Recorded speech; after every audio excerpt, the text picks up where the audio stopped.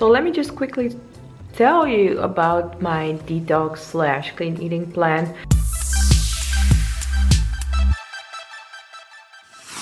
Good morning! Good morning! Good morning! Yeah! Ooh, we almost saw Stefan. Almost. Lol. We're going to eat first, breakfast, and then go to Scheveningen. Nutella makes the world go round, man.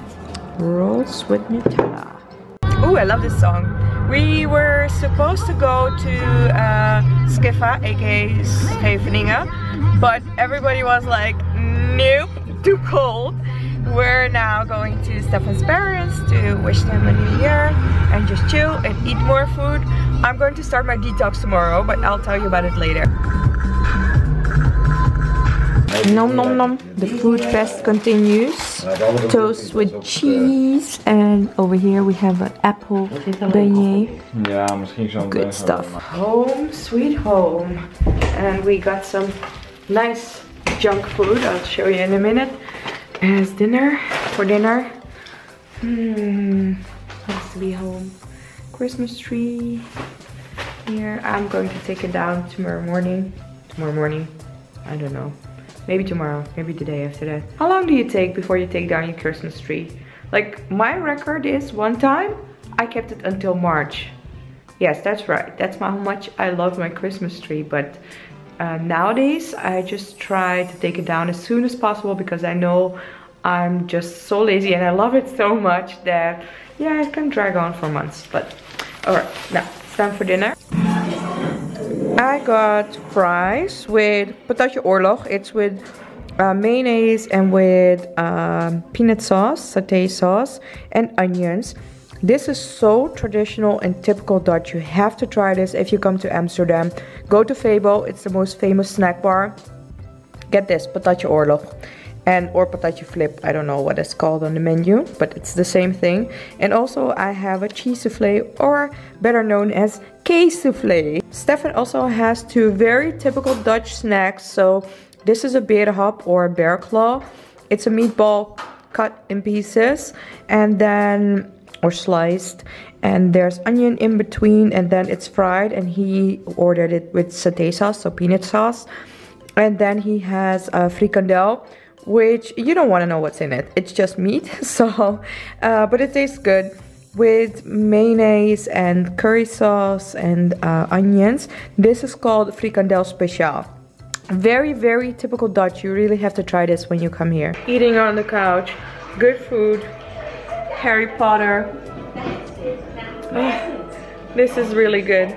It's a good start of 2016. I hope your start was good as well.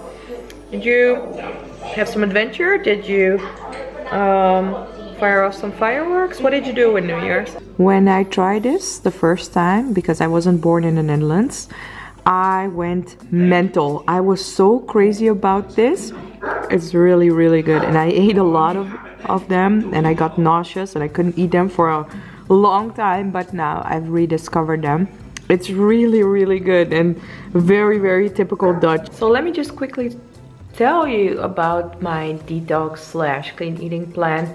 You're going to see it more in the vlogs. If you want me to, I can talk about it. What I eat is really my business. I don't think you need to eat like me. But anyways, I'm just going to do like clean January, something like that.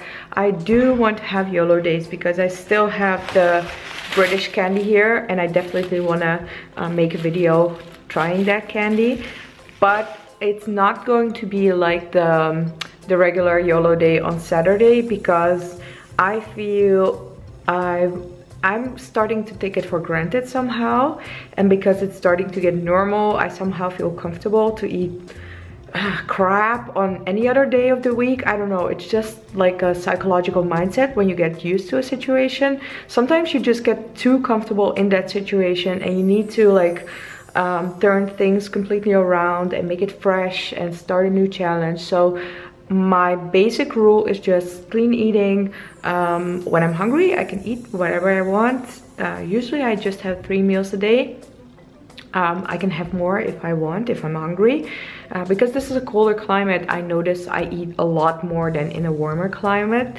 And then if I really feel like I really want a YOLO day, I will probably plan it on a Saturday, so that it's planned, so I still have something to look forward to. Because if I'm feeling like you know, like I want to eat chocolate now and I go for that instant gratification, it's, for me, it's like, I don't know, it has a snowball effect because I haven't worked for that, you know, for that reward. So if I feel like I do really crave chocolate or something, I will plan it on a Saturday and then just wait a couple of days, and then I feel like I worked and earned that reward.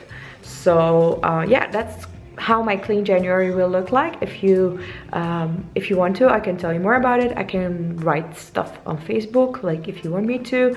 If you don't, that's also completely fine. But yeah, I just wanted to tell you about it. Do you have any New Year's resolutions? I'm curious about it. Like what do people regularly do? Like stop smoking maybe, or exercise more, or I don't know, like, do you have any crazy New Year's resolutions? Like, I have a New Year theme, but I think I will be telling you about that more tomorrow, because that's something like apart from Clean January. It has nothing to do with health. So yeah, see you tomorrow. Don't forget to subscribe. Love you. Mwah.